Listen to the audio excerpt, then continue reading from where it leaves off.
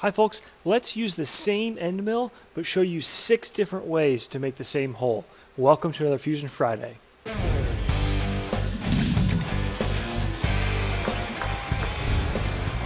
So I'm excited for this.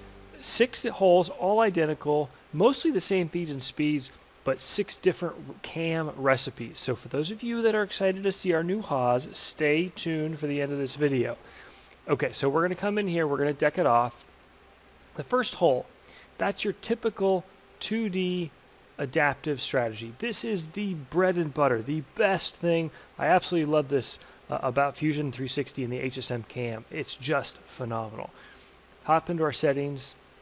We're going to run on the Haas, so we've got 15,000 RPMs, 3 thousandths per tooth, so that's 135 inches a minute. Optimal load is pretty conservative. It's about 20% width of cut.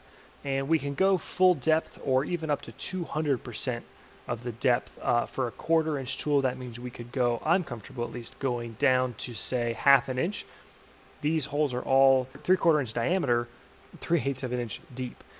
Notice I turned off stock to leave. That's probably the only thing I really did here that's different from when you click 2D adaptive and just create a new operation. Stock to leave would leave some extra material on the side and on the floor. I turned it off here because I want to hopefully show, we'll take a look at the part when we're done, that this is a bad thing to do. While you do get a great, and you know what, we may rig it here. Yep, 4,000. Okay. This is going to, in theory, give you faceting. See this little pop-up? I hope that this actually shows it's a bad hole. Mostly on the sidewall, we should see faceting. So the next one is 2D pocket. I don't use it a lot, and it's a trade-off. The downside is it doesn't have the adaptive strategy that I like so much, and I'll show you that right here. Take a look at this simulation.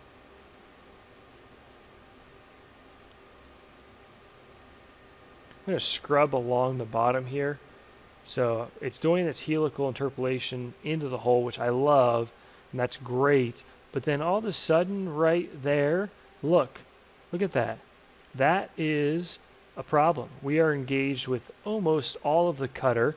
We're going to overload that tool. There's no way for the chips to get out.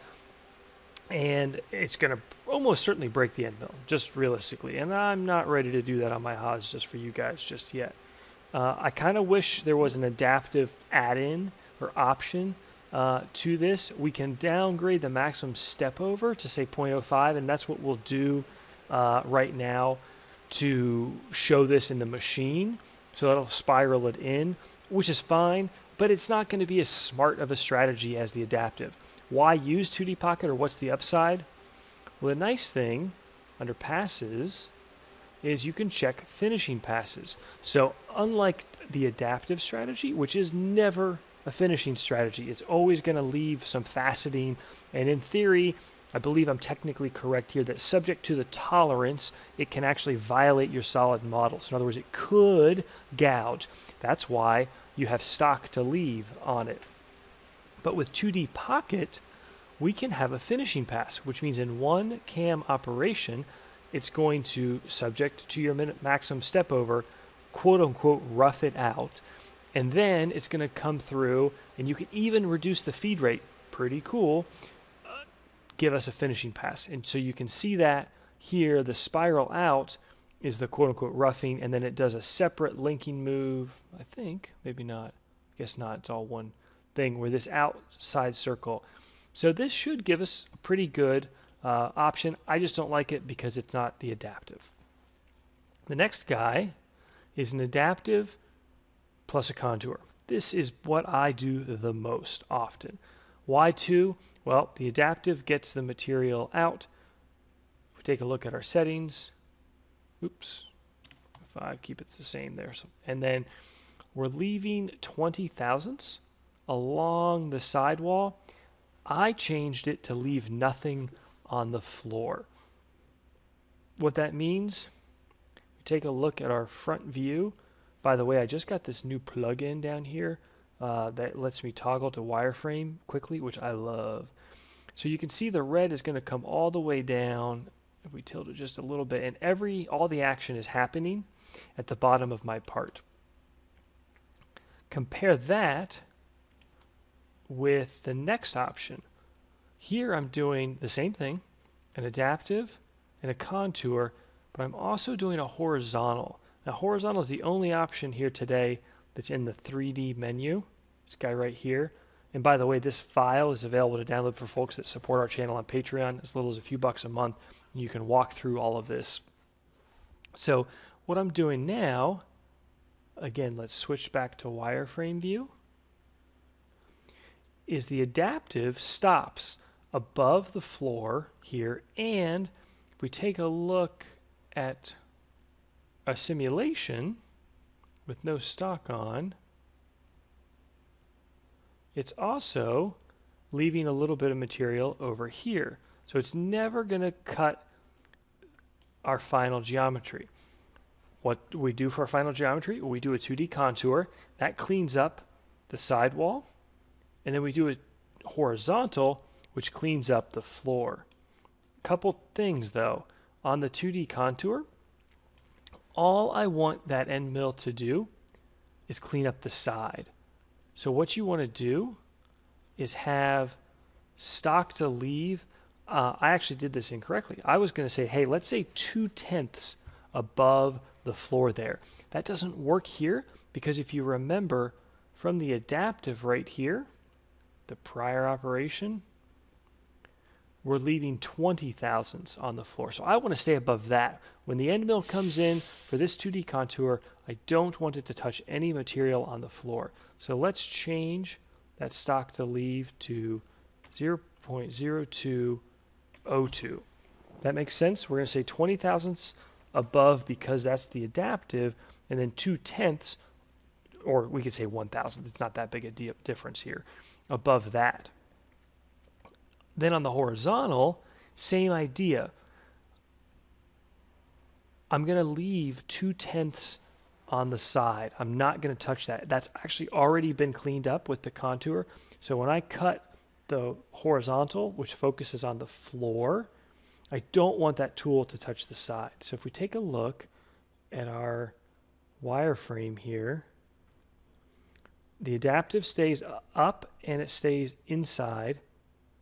The contour blows out all the way to the side, staying above. We zoom in here, we can see it's actually above the adaptive, and then the horizontal happens on the floor, but if we do a simulation, it's not going to touch the side.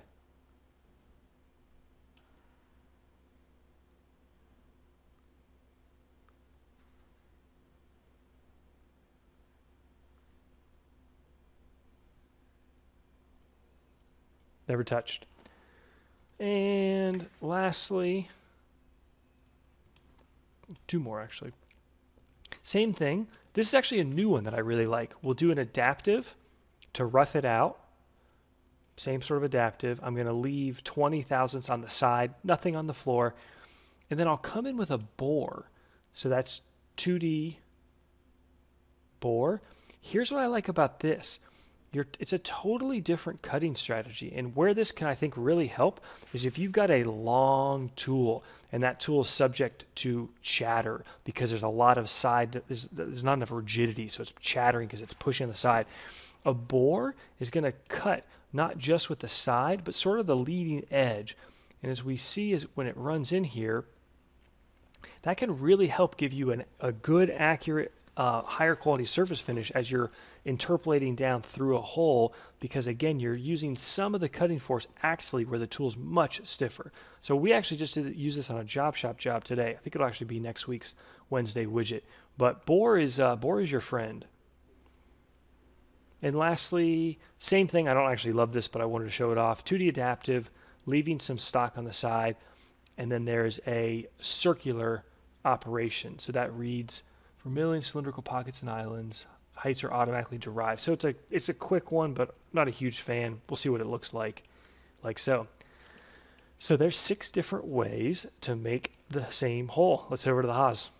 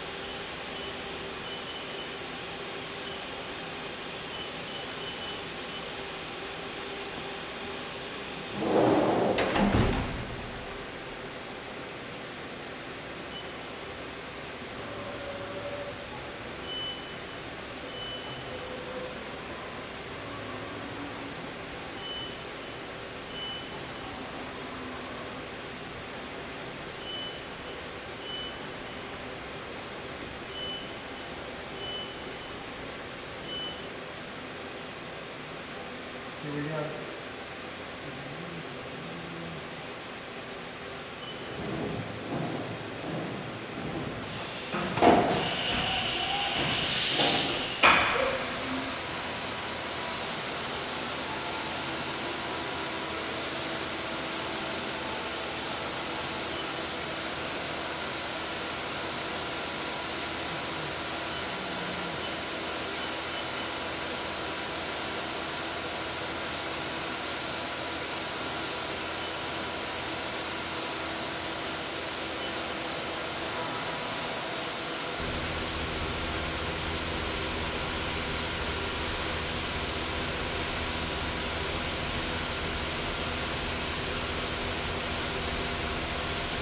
It's a really conservative feed, but we should get a great finish.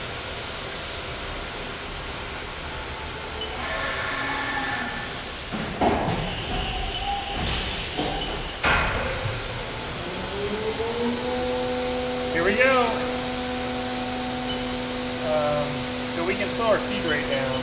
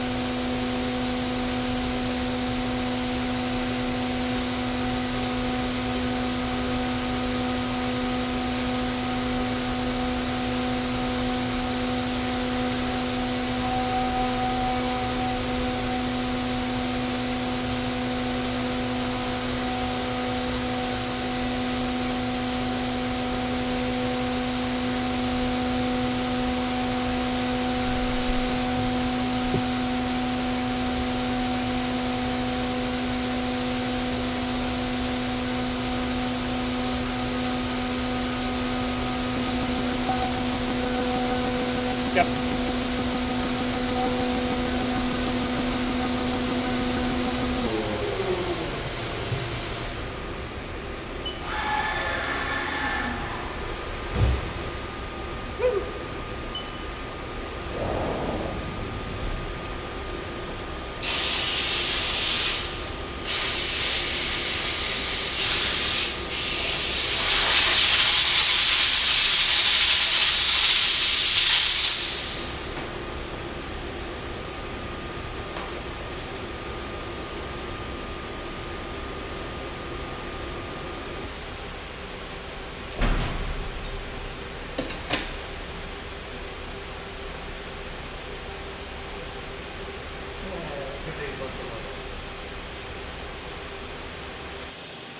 So I'm kind of bummed.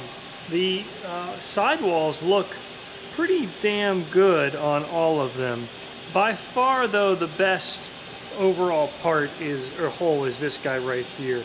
And that's the one where we did the adaptive, the contour, and the floor. So we basically separated it out, roughing, then finishing the sidewall, and then finishing the floor. The bore isn't bad at all, and maybe it's not fair because I also I could have done a horizontal on the bore floor as well. Unfortunately, I was hoping to show off more. I was hoping that the adaptive looked worse than it really is. It just doesn't. So you can see a little bit of a gouge right there, but really it's not bad. So maybe a little bit, well, maybe it didn't quite go as well there. The floors though, I hope that shows too on camera. I mean, very interesting picture the floors tell. Really very interesting. The other thing is we use the tool setter to check the tool diameter, and that in theory should give us pretty darn good accurate parts. And I'd love to know, anybody have a CMM? This is like just for fun, so I don't really want to make a big deal of it, but I'd love to send this to somebody and have them tell me either a CMM or even better, a profilometer, which measures surface finish, or maybe there's some other way you should do it. But anyway, hope you guys enjoyed today's Fusion Friday. Hope you learned something more to come, folks. Take care. See you soon.